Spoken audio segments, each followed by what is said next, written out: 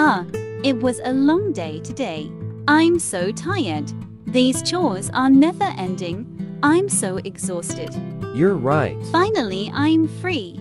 What's for dinner tonight? I was thinking to make biryani today. You should make pasta today. Let's eat biryani. I was craving for it too.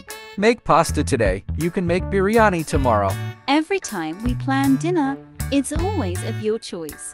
Let me choose this time. What will happen if you make pasta this time? We always have dinner of your choice only. That's not fair. Oh really? Then don't make anything at all. I'd rather have dinner outside tonight. You spoiled my entire day, huh?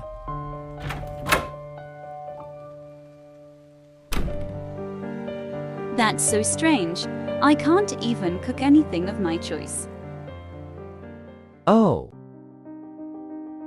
What happened to us? What's wrong with me? sometimes we argue on little things like kids. What will happen if I eat dinner of his choice tonight?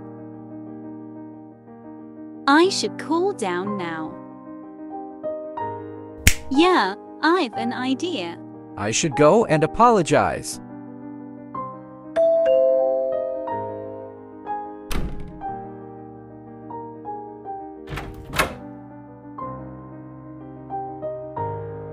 So you're back.